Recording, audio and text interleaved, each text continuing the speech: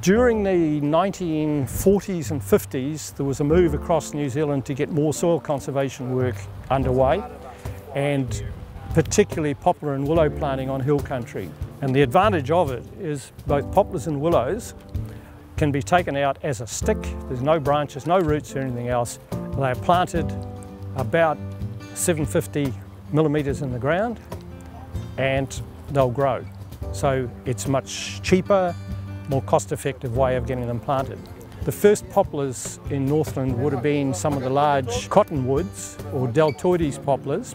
The other one that was planted is the Lombardy poplar, the very tall growing one, and they were planted up here as well. The next thing that happened in the mid-1970s, there was a poplar rust blew over from Australia, and over about a 5-year period, a second one came in, and all those Italian hybrids we were using were no longer available for soil conservation work. They were either dying or you couldn't grow them fast enough in the nursery, or when you did plant them out, we were getting heavy losses. Instead of getting a 90% strike, we were only getting about a 10% strike. So we had to give those away, and new species had to be bred up. New clones of trees had to be bred up. This is the Northland Regional Council's Flyger Road Poplar and Willow Nursery. It's primarily been placed here for soil conservation. We're this year looking to be doing about 6,000 3-metre poplar poles out of here and a number of willow poles and stakes. We've been slowly building that. We're looking to aim to eventually get to 15,000 by 2020. So this whole nursery, I guess, is just looking to build resilience in the Northland landscape in terms of soil conservation. I guess each one of these poles is a giant pin that works to hold the landscape together, sending out roots through the soil, binding and holding those soils together. And when you get those working together in a group, you've got quite an effective mechanical holding power with those root structures. Over the next 3 years, this nursery is looking to supply an MPI funded Hill Country Erosion Fund project in the Kaipara Harbour, supplying up to 3,500 3-metre poplar poles for projects in the greater Kaipara Harbour catchment. The current varieties we're working with here have been, I guess, bred and developed over the years to have better form and less management issues. So we're looking to continue to work with the Poplars and Willow Research Trust to get new varieties here that will ultimately be less maintenance and less susceptible to certain climatic conditions, and as well as pests and diseases. In the past, I guess there's been a lack of emphasis on long-term management of these poles. Often they're just planted and forgotten about, and then a few years down the line they become, I guess, a burden on the landowner. One thing the Northland Regional Council's been placing quite a bit of emphasis on is to ensure that upon receipt of these trees, that the landowners are aware of their future obligations in terms of management, ensuring these trees are basically carry out their original function. That didn't happen, or didn't happen enough, and with the result, if you go out there now, there's a lot of big trees that are not pruned.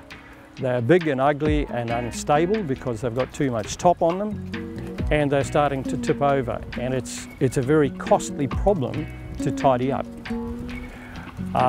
It really does require an ongoing relationship between the people promoting the soil conservation and the landowners.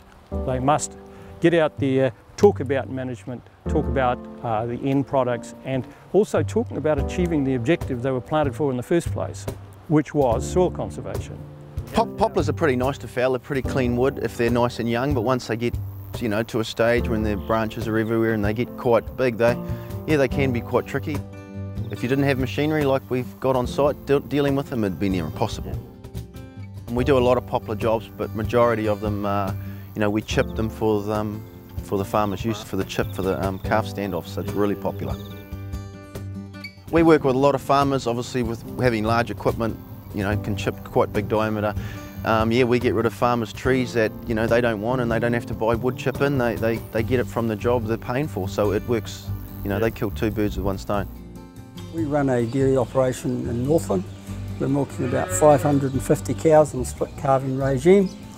We're raising approximately 100 to 120 replacement heifers. Recently we've had to chop down poplars that were planted as part of conservation program some years ago. Obviously calf bedding for us is quite a major expense. We spend in excess of $4,500 a year. So by utilising some of these poplar trees and chipping them, we've not only used the resource but we've reduced a substantial cost to our budget. We've used this chip for some years now and we find it very successful. Where do we go from here? Establishing this new nursery is a great idea. It's going to be a matter of suck and see it for a while because we're not sure which of these species that were probably bred in Palmerston North are going to do best in Northland and under different soil types. So there'll be a bit of trial work to see which ones are the best. Certainly ensuring that trees that are planted, that the landowners know exactly why they've planted them, that they plant the right trees in the right places, and that there is some advice, ongoing advice on management of those trees. And you know, there are people who have grown them up here and exported them for timber. Theirs were logs. They had selected amongst the trees they'd planted, they'd selected the ones with good form, had pruned them, and they were being exported to China. Now that's a market that is available if anyone wants to follow it up. With the amount of pine logs we sell overseas to all the foreign companies, I can't see why poplars are going to be much different. You know, maybe they won't be for building, but I'm sure there's plenty of other uses for wood. Because one of the problems is you've got trees at say 20-30 metre spacings across a hillside. It gets costly to harvest, but certainly there are properties where there would be enough bulk there for biofuel, certainly. And there is work being done in parts of Northland at the moment with looking at trees for biofuel. So at the end of the day, these old poplar trees are going to need to come down and be managed, and I suppose trying to utilise resources from that process as much as you can, trying to recover some of those costs is the best way to go about it, and there are a few options around that. In the most ideal situation, exporting timber logs, if you've got enough quantity and quality, you are able to, there's a market for that in China, exporting those logs, getting them off farm. Not only are you recovering costs from that process, but you're getting residuals off farm that otherwise you just would have had to have cleaned up and put costs back into cleaning that up. So that is the ideal situation to clear some of these trees.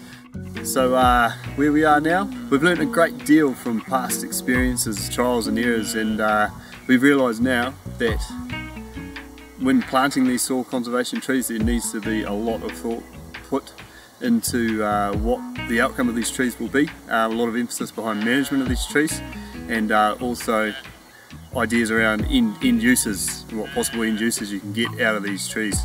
So not only utilising them for soil conservation but also getting another resource out of that at the end of it. In saying that, we can't forget what they were planted for in the first place, and that is soil conservation, with the idea to reduce sedimentation of the waterways and improve water health within Northland.